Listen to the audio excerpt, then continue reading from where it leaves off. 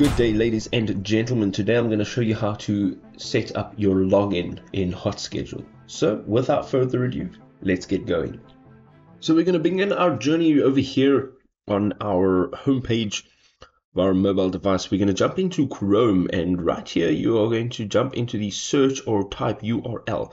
Now once you're in here, you're going to go ahead and dial in app.hotschedules.com/hs/login.jsp.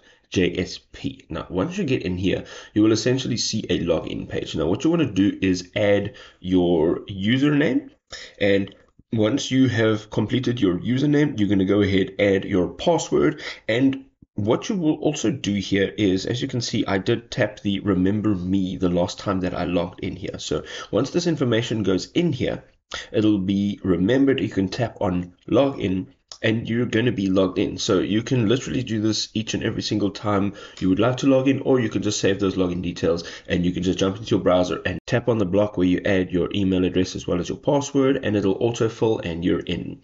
There you go. If this was enjoyable, go ahead and drop us a like, and we will see you next time, people. Peace.